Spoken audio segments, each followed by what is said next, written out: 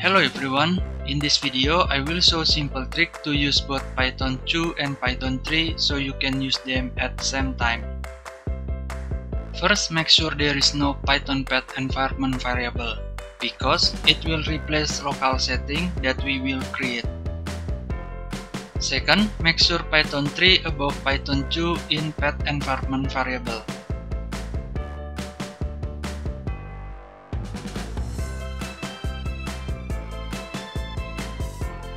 Last, create batch file inside Python 2 installation folder. We will name it python2.bat.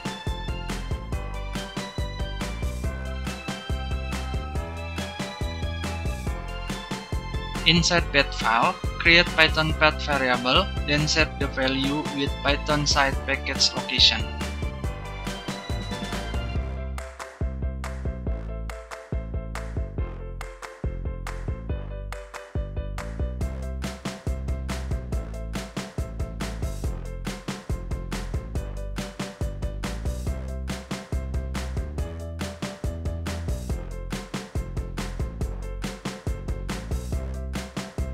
After that, call Python 2 with parameter %*, which used to passing parameter from batch file.